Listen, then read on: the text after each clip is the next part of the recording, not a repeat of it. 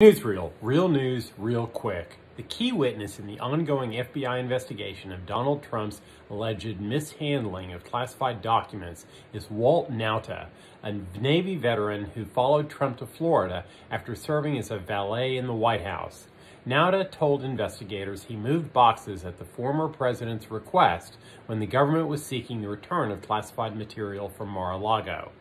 House Speaker Nancy Pelosi said on January 6, 2021, that she would, quote, punch then-President Trump out, unquote, if he came to the Capitol after his rally at the Ellipse that day.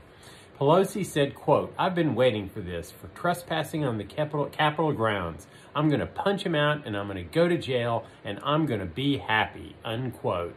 British Prime Minister Liz Truss fired Chancellor of the Exchequer Kwasi Kwarteng Friday morning as she was to announce a large-scale retreat over a package of unfunded tax cuts that rattled financial markets, causing a crisis that has threatened her political survival. Kroger Company is buying rival Albertsons companies in a $24.6 billion deal, one of the biggest mergers in the history of the grocery industry in the United States. The combined company will have a 13% market share, but will still be behind Walmart, which has a 22% market share. After Ukraine's American ambassador Andrzej Melnik told him to something off, Elon Musk announced that Starlink will no longer operate in Ukraine because it is losing $20 million per month there. Starlink has been a critical component of Ukraine's defenses against Russia, as the satellite system has provided the communications network in Ukraine.